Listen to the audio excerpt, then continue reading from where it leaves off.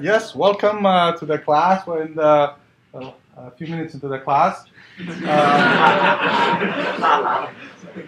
Okay, so this highlighted part, again, perhaps I'm repeating myself, but those of you new to jQuery will be tricked sooner or later. When you do something like this, jQuery returns an object that represents possibly a list of objects. Okay, and you do .on. This function gets applied on every element of the list. And the on function is very powerful. It takes, there's several forms of it. You should read the documentation. But the form that I'm using has two arguments. The first argument says what event I want to handle. And there's many events that jQuery gives you. Click, double click, key press, key up, key down, mouse over, mouse click, well, mouse click is click, scroll, activate, hide, show, okay? All of those events you can handle. JavaScript can run when something like that can happen. This is for click. And next is the second argument, it's a function. Again, you see, I'm using functions as values in JavaScript. Essentially, I'm saying, take this function and store it. Whenever I click on any cell in the map, run the function. And what the function does, it increments this variable attempts so far. So notice how functions in JavaScript can refer to variables in the scope. Okay, this is part of their power. And then all I'm doing for now is I add a debugging statement there, console.log, try so far, and I'm printing how many attempts I have. Any questions? No questions. This is all crystal clear? Yes. Just for the variable, you said it should be in the scope. Where we should put the variable? Yeah. So in JavaScript, this function is defined. This function is defined inside the bigger function, right? It has access to everything that other function has. Okay, in particular, these variables, the table variable you could use in there, and everything else. Everybody which is in the JavaScript code. Well, not in the entire JavaScript code, in scope. Okay, so everything that you could access in this function. So that does not include local variables from some other functions. Okay, this is a little bit like Java in terms of scoping. Yes. Is the on function part of JavaScript or jQuery? No, jQuery. Okay. Because that's why you have to make a jQuery object called on. Okay, so here's one thing that I'll say, and it's hard to miss, but hopefully you'll remember it. The on function does even more. Okay, the on function will not only attach the click handler to all of the cells that already exist. It will attach the click handler even to cells that you will create in that table. Imagine a game where a new treasure gets placed while the game is playing. Okay? And normally, whenever you place a new cell, you'd have to rerun something like this to attach a click handler to it. The on function will watch that for you and will attach the click handler, in the future as well. Okay? So this is a little bit hard to get right now. Just perhaps it's going to come to you when you're struggling to figure out how to do this. Switching back to JavaScript, I go back to my sources panel because that's where JavaScript is. And normally when I write the handler, the first thing I do is figure out, did I do it right? Because if you miss something like this, something here, JavaScript is going to take it, but it's not going to be active. It's not going to do anything. So let's click and see. Okay, I clicked on the cell, and indeed, you see the JavaScript debugger stopped at the line where I told it to stop. And if I run this code, it prints in the console, tries so far 1. And then it keeps doing this, tries so far 2. So it seems to be working. But it doesn't do what we want. We don't just want to print this.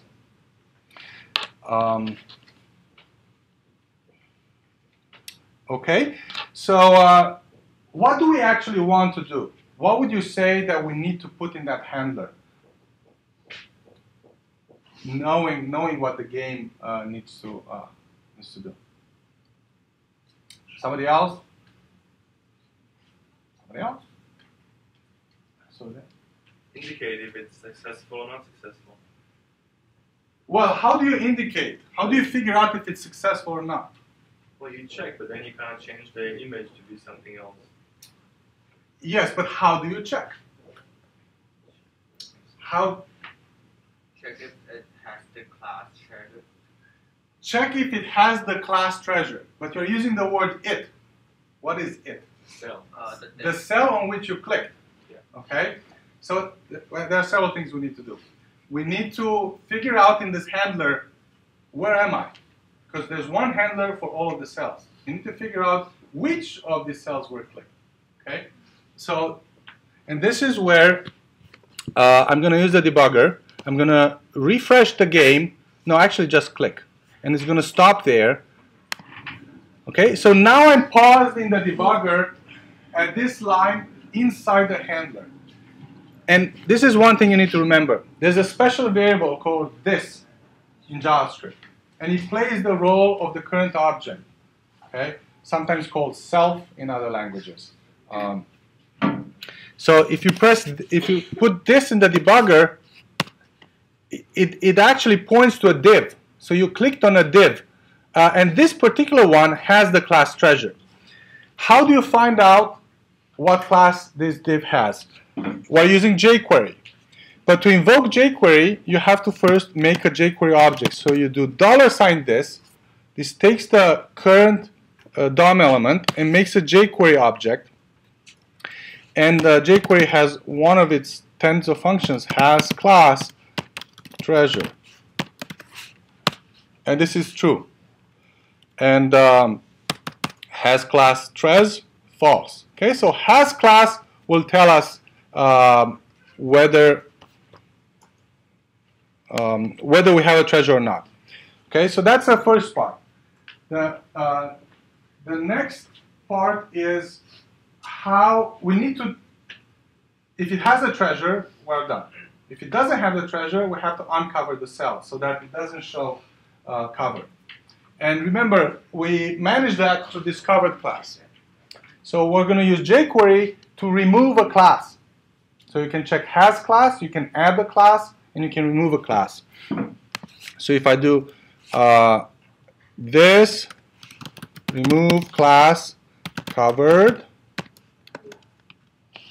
Okay, notice that now the element has only the class cell and treasure, and notice how in the, okay, I need to enlarge that.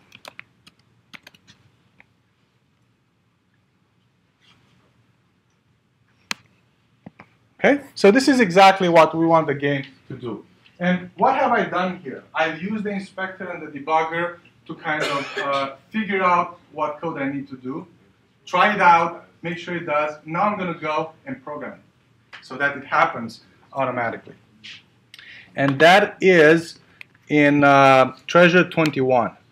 I've done that coding for you. Let me open it here. 21. So if I go down here, so first I checked whether the class has a treasure using the has class. Then I remove the class. And then if it has treasure, I compute the score as the expected attempts, which is calculated statistically initially, minus the attempts so far. So the more attempts you have, the lower your score. The score will be 0 if you manage to hit the treasure in exactly the expected number. And then I'm using an alert box here to say you've won. And now, I mean, we can spend the whole rest of the lecture playing this interesting game. Okay, so you found it in 2 attempts. The score is 2 because statistically I should have taken 4. Okay, now I have to refresh it, start another game. Okay, well, I'm lucky today. I'm very lucky today.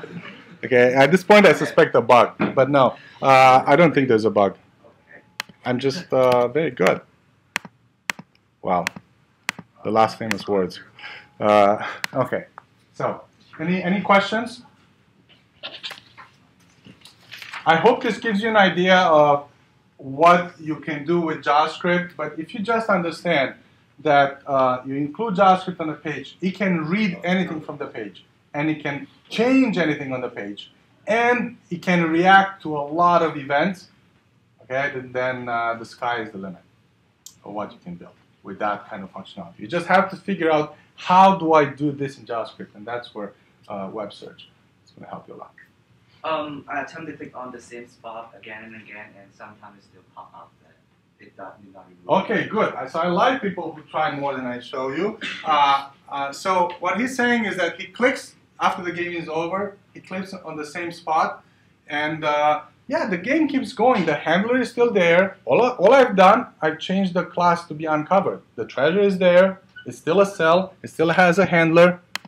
I click on it, and what does it do? It increases the attempts, the number of attempts. We don't see that because I don't have the debugger on. And you see my score is, I have 19 attempts, minus 15. So, okay, it becomes an even more interesting game than you thought. Unintended feature. Okay, so that's what I wanted to show you for JavaScript. It's a good time to take a break. Then we move on to build a backend for this game.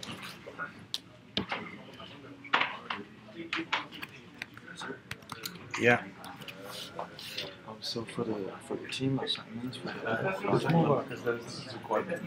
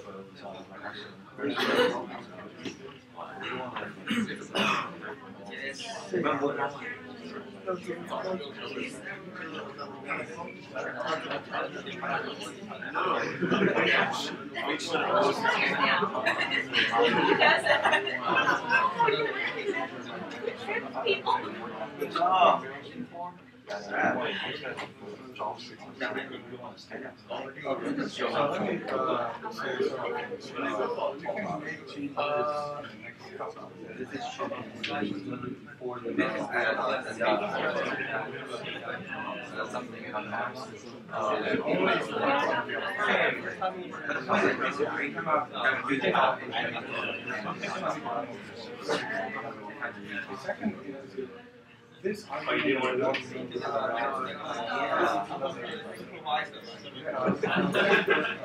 I know about this. Which one do you think? You can learn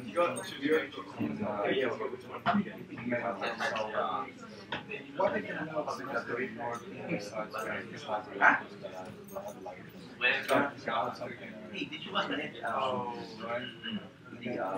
so yeah, Django, I think it's actually going to serve you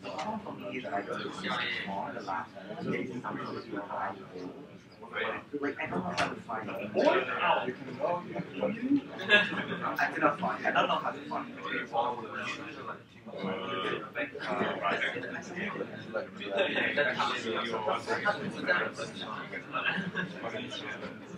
no, we just look at that. Me, as a person, I don't What do you else? Oh, so you like I need to know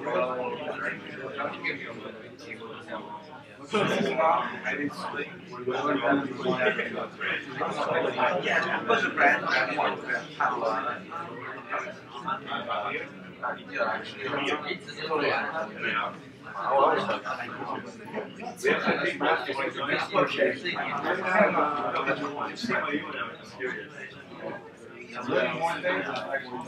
No, you guys did the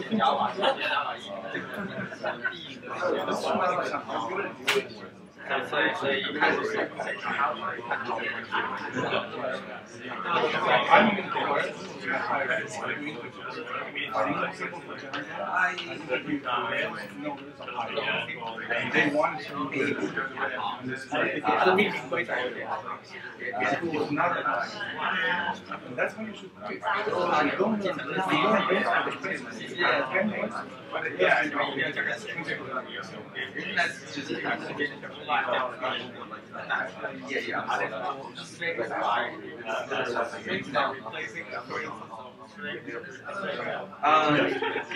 So I'm in Taiwan.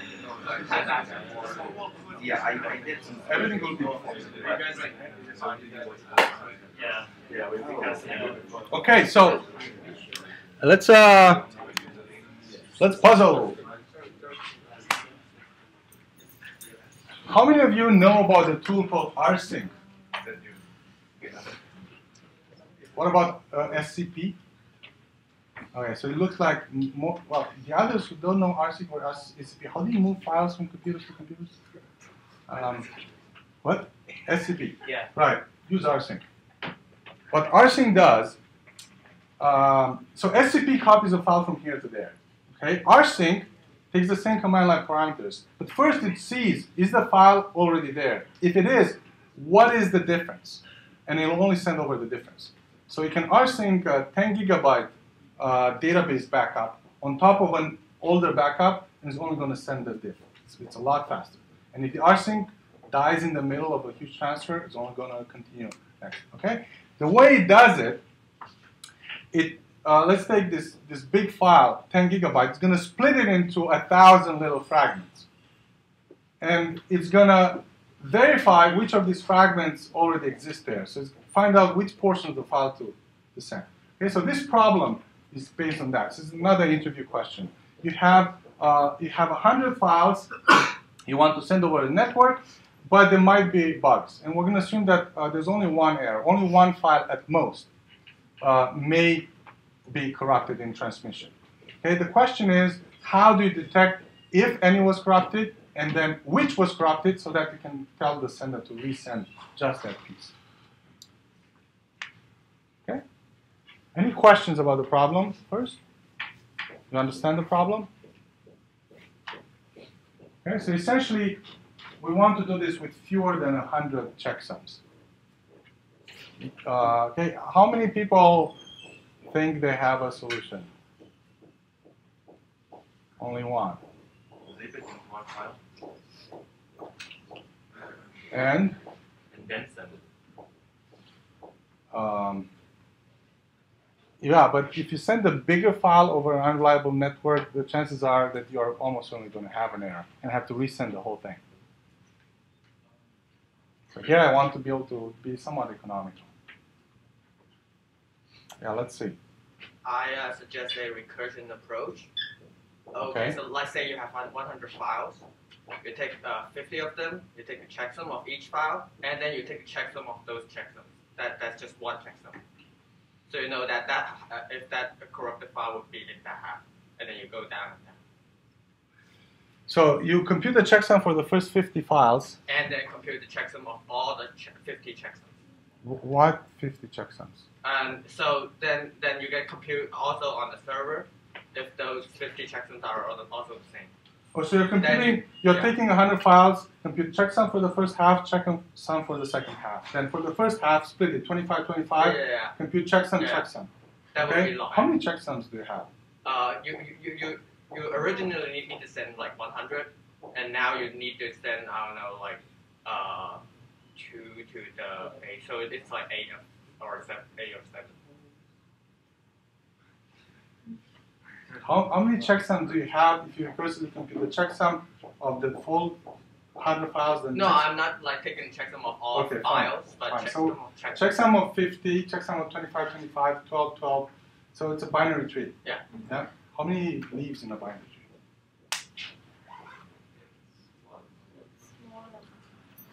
I'm not sending everything. It's about 99 checksums. No, I'm like I send. If the server is wrong, then it's sent back and I would check. I would send only that. Or you have multiple. I would send only that branch. I won't send the whole tree.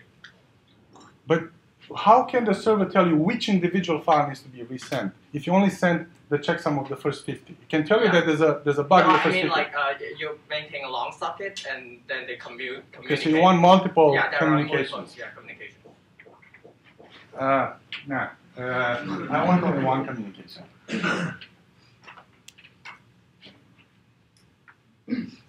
By doing pairs at a time. Pairs. That overlap by one. Pairs overlapping by 1. 1 and 2, 2 and 3, 3 and 4. How many checksums are there? 99. Okay, you say some. You're making some progress. Okay, I won't give you the answer just yet. And this is a little bit fast to do it. In an interview, I want to have this communication with a person and prompt them a little bit. And more than seeing whether they know the answer, I want to see how they think with incremental help or insights and all that. So the most important thing for an interview puzzle like this, well, either if you know the answer, well, then okay, it's easy. You just have to make it seem like you invented it on the spot. But if you don't know the answer, don't get scared.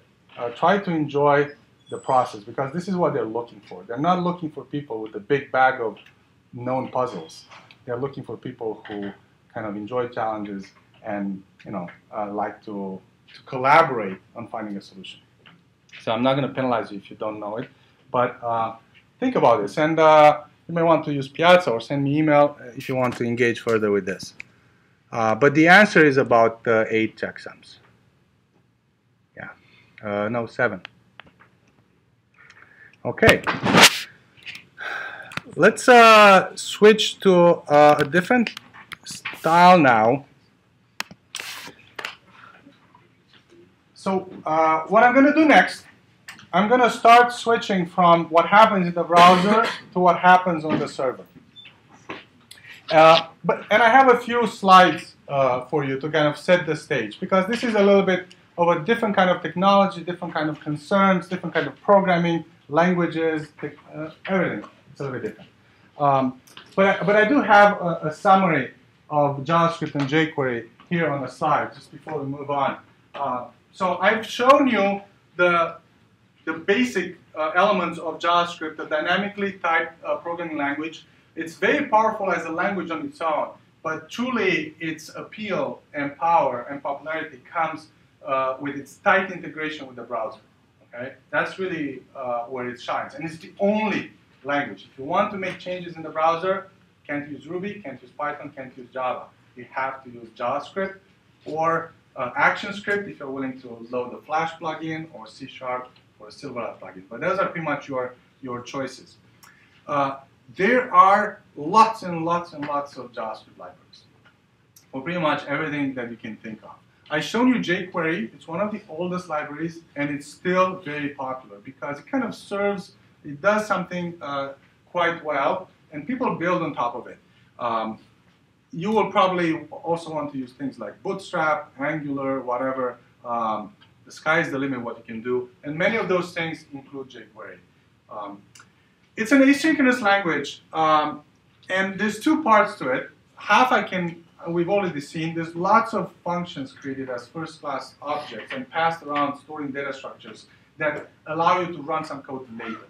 Okay, that's part of asynchronous. But I'll show you more of this as we build the backend and we start building communication between the JavaScript and the backend. That's what async is going to be a lot clearer.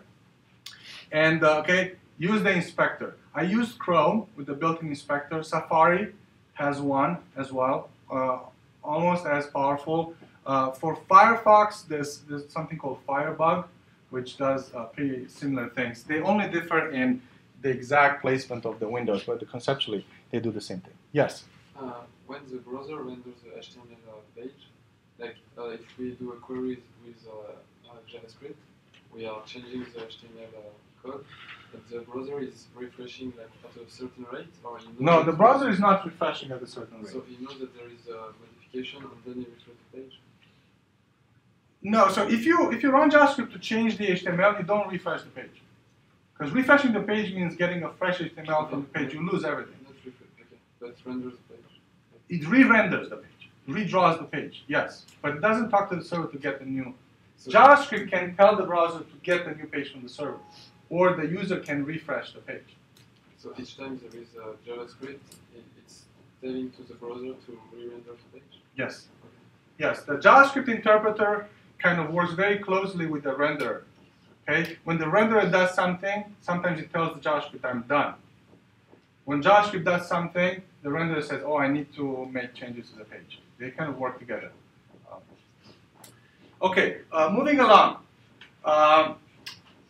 So far we've talked about what happens in the browser in the front end, but I want to now step back and take a look at the web application in its entirety, front end and back end. So I'm going to have here an animation to show you the sequence of events, or how this communication happens. At the top of the screen, we have whatever sits on the client side. And at the bottom, whatever sits on the server side. And they're going to talk a protocol called HTTP. I'll have a slide about it in a bit, but just so that you understand, the client will have a layer that talks HTTP, and the server will have a layer that talks HTTP. These are not things you need to program. These are already there for you. This is built in your browser. The part that kind of formats HTTP requests, sends them, waits for the response and such. This you won't have to program. It's built in web servers, which will be one of the components that you use with your backend. Okay, so you typically program what happens somewhere deep in the backend, but not the ingress part. And so typically the interaction starts with a user either entering a URL or clicking a link, and that makes this HTTP client side, the browser, send a request to the server. The request goes through the HTTP, gets parsed. The backend decides what to do with it. And as part of the response, you typically return HTML files, CSS files, JavaScript files. Those go back to the browser, and the browser contains multiple components. One is the HTML CSS renderer, which draws on the screen, and that's going to interpret HTML and CSS. And there's a JavaScript interpreter, tightly coupled there. Okay? And then the JavaScript interpreter will typically, this JavaScript file will typically start some code to run, and will set some events. Okay? Most often, these applications just sit there waiting for events. I mean, if you don't click anything, most often they do nothing. When you start clicking, well, either it's another one of these click on a link, it goes back to the backend, or JavaScript interprets, handles the click and does something. Okay? And JavaScript itself can do several things. We've seen so far that it can actually affect the HTML and CSS, but I want to now show you another feature of JavaScript, and that is called, well, actually it has two features. One, JavaScript can navigate to a new page, can load a new page, can initiate the loading on a new page. So it's like the user click. It looks to the backend very similar, and the backend is going to return HTML and CSS, and you can essentially simulate user clicks. But also JavaScript can make what's called an AJAX request, which we'll see in a bit. An AJAX request, it's also requested to the backend, but the backend is essentially instructed not to return HTML and CSS, but return only data. Okay? So imagine you're using Gmail. The first time you go to Gmail, it goes to the server and loads the HTML for the page, the JavaScript that's going to be powering the page, and the CSS. Okay? And then the JavaScript takes over. And when you start doing various things on the page, sometimes JavaScript will ask the server to send more data, more emails, or your contacts list and such. Okay? So those are AJAX requests. We'll look at them. So what comes back are files of type XML or JSON, and we will see what that is. Those are essentially data representations. And finally, as we've seen, the JavaScript can actually affect the HTML. So this is kind of the flow of events. Events go to JavaScript. JavaScript can navigate to another page, can has data from the server, can change the HTML. So far in our game, we've seen only this part.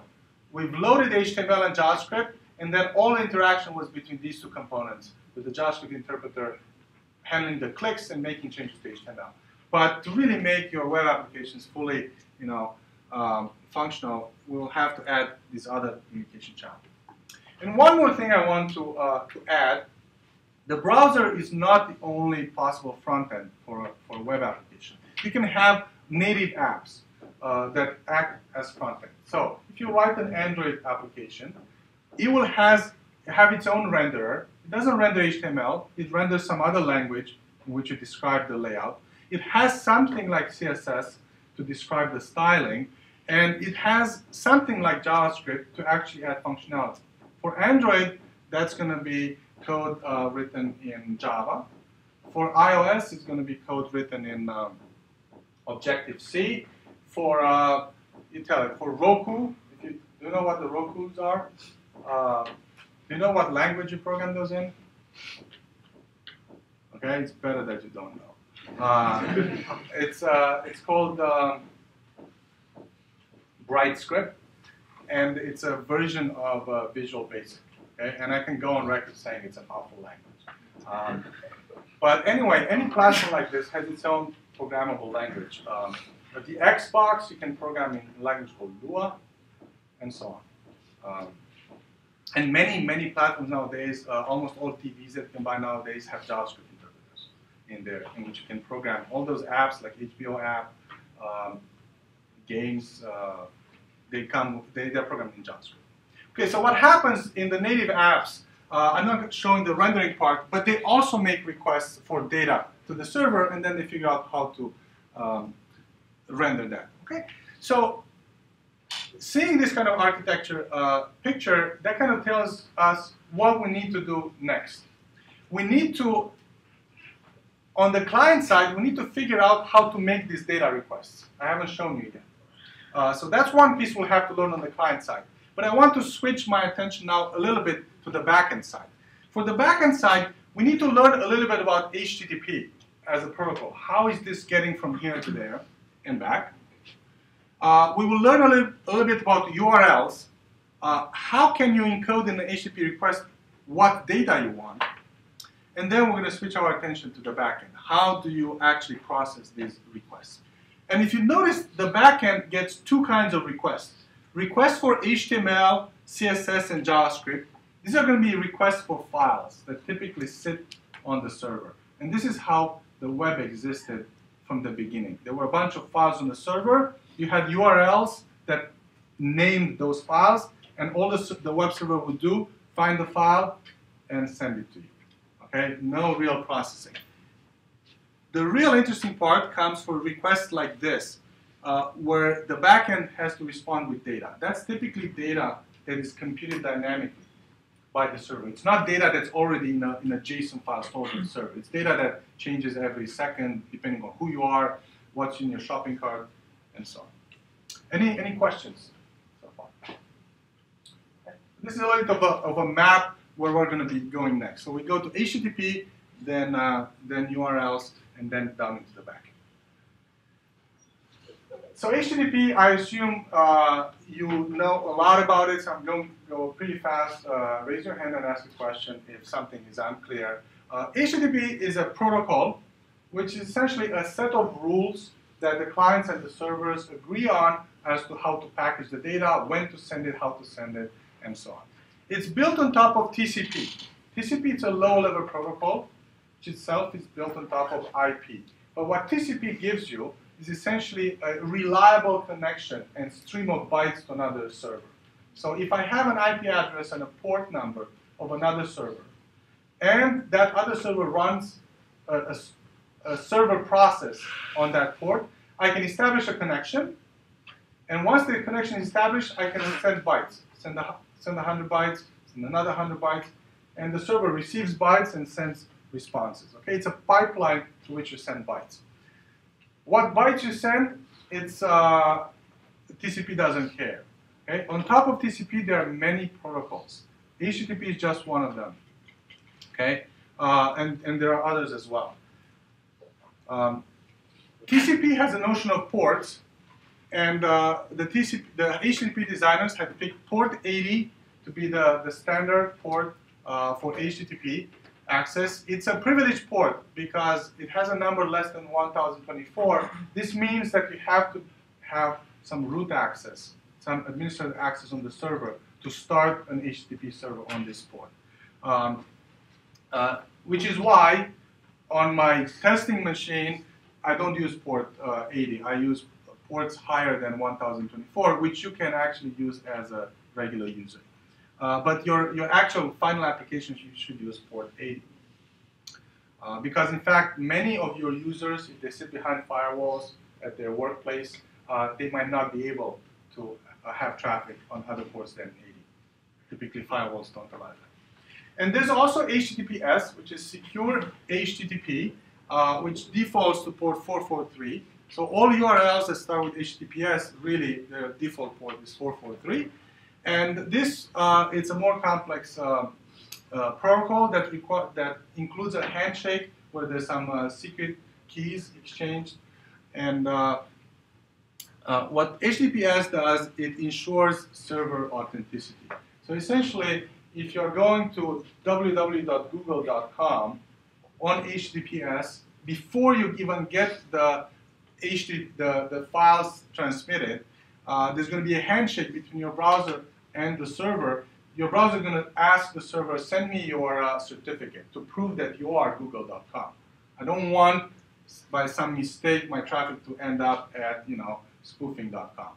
And I think I'm going to Google. So Google is going to send you back a file that they bought from a certificate issuer, and your browser is going to compare that file with what they think it should be, and say, yes, you are google.com, or at least you own this certificate that Google has bought, so that's good enough for me, and then it goes on.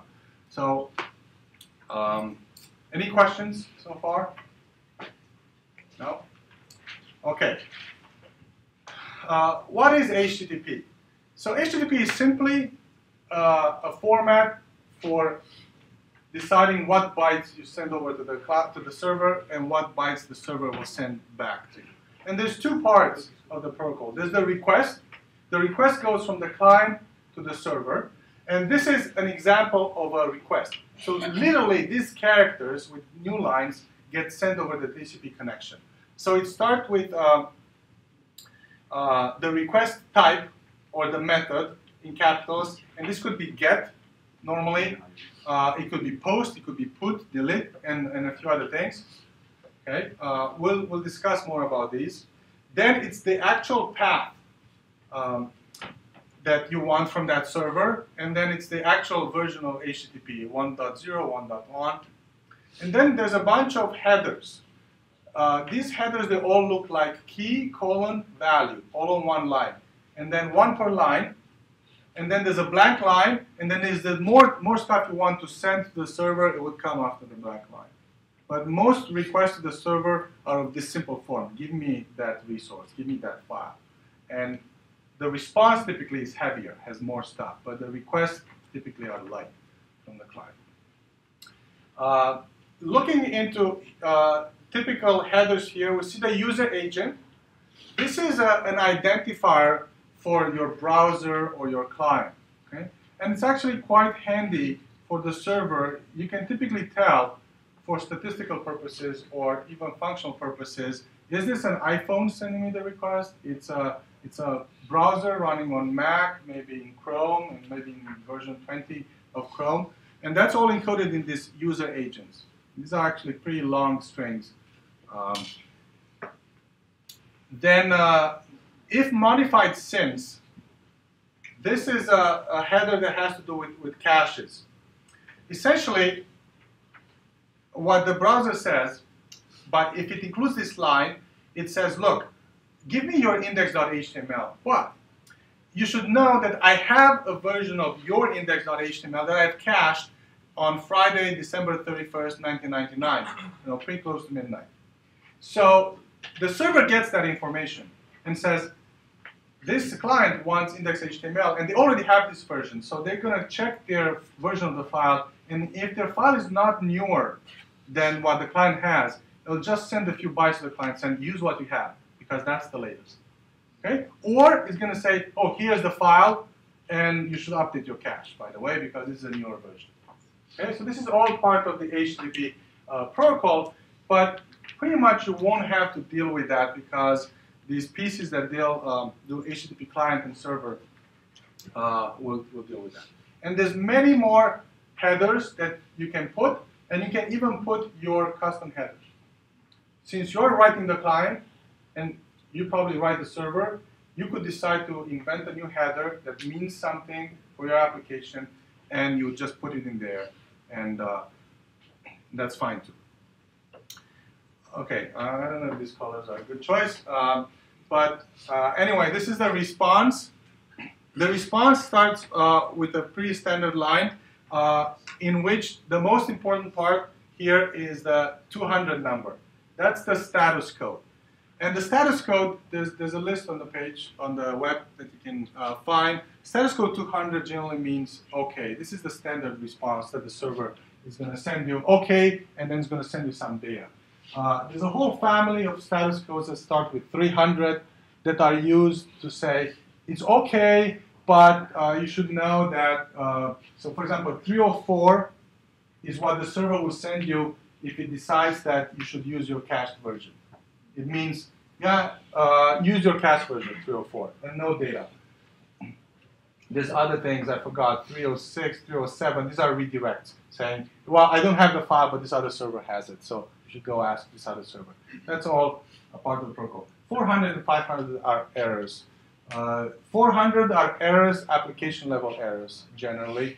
So you're going to be programming, when you write your backend, you're going to be deciding to use whatever error, 413 or whatever. And 500 are errors that often the web server is gonna add for you. Any questions? Okay. Two things I want to actually show here, and I apologize if you can't quite see this. The response also has headers. Okay. A very important header is content type. There's a whole convention for content types that essentially tell the browser what I'm sending you is an HTML file, or is a JPEG image, or is a movie, and you should interpret it accordingly. Or it's a JSON or XML file. Then there's a content length. The server says, I'm going to be sending you 19 bytes of data.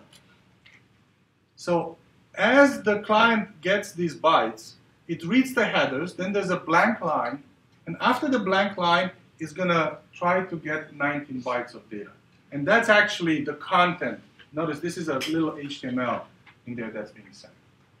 Okay.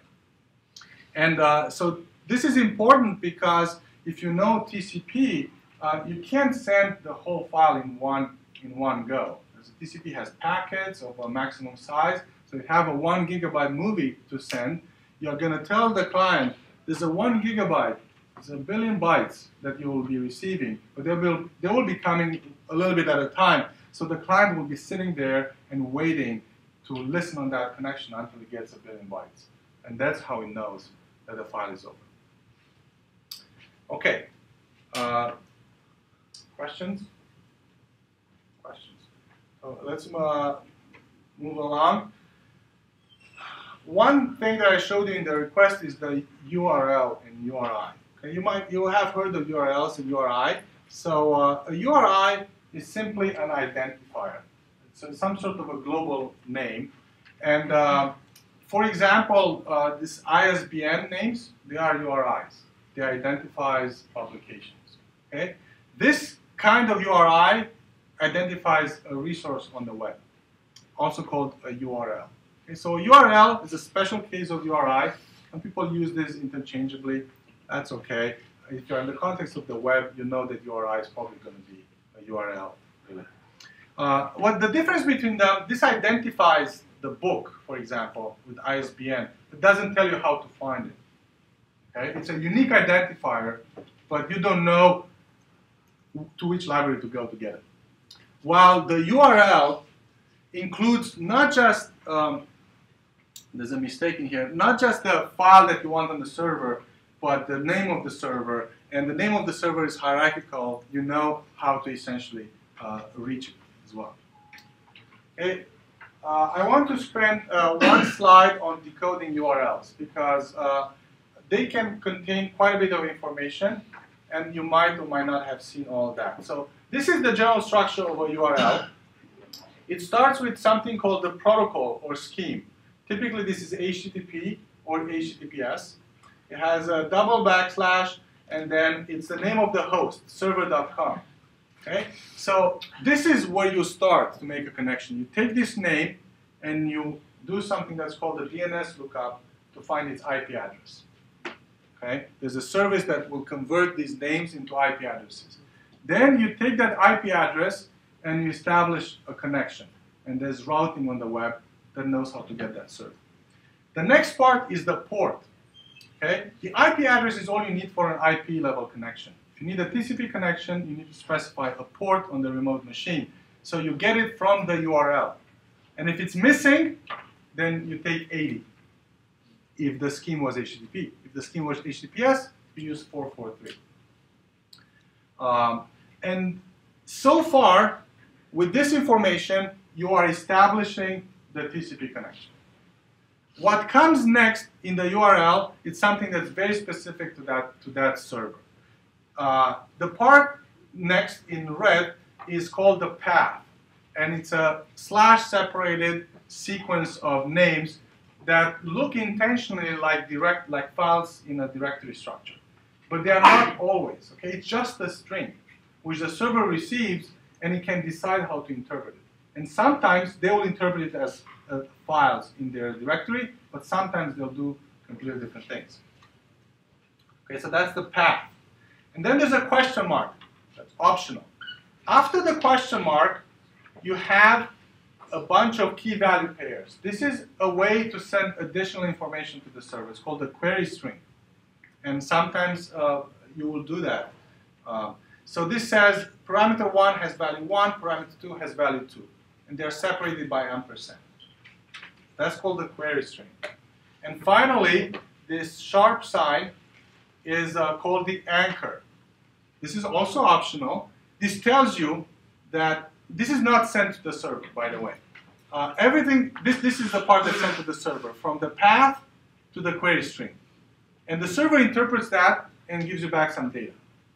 The anchor is used by the browsers to position itself within the data. So if you get the big HTML page, it can have anchors like the headings. And this tells you load the page and then immediately scroll down to a particular section of the page. So that's what the anchor does. One more thing I need to tell you, these URLs, they contain some special markers. There's colons, there's slash, question mark, and equal, sharp sign. These are all have special meaning. So if you want to have a path name that contains equal or sharp, or if you want to have parameters or values that contain these special characters, they need to be escaped. They need to be translated into another language.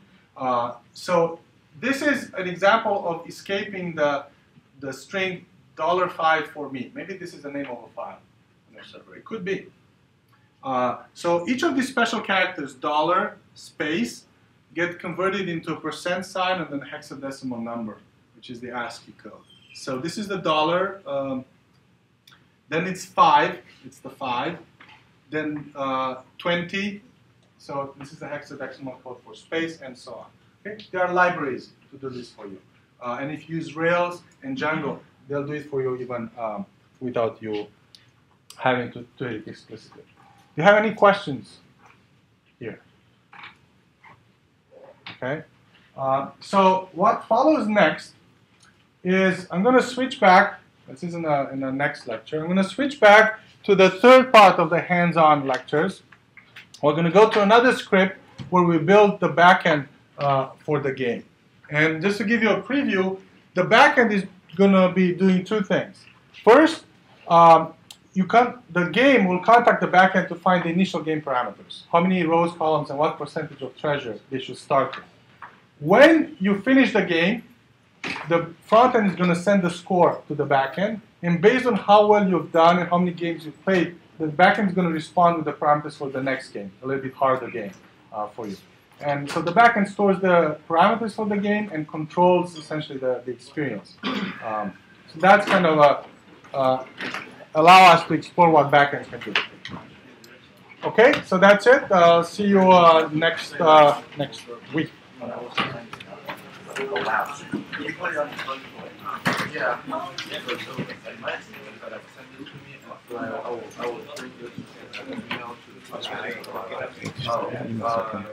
Sure. And then he sends the project every 1 year.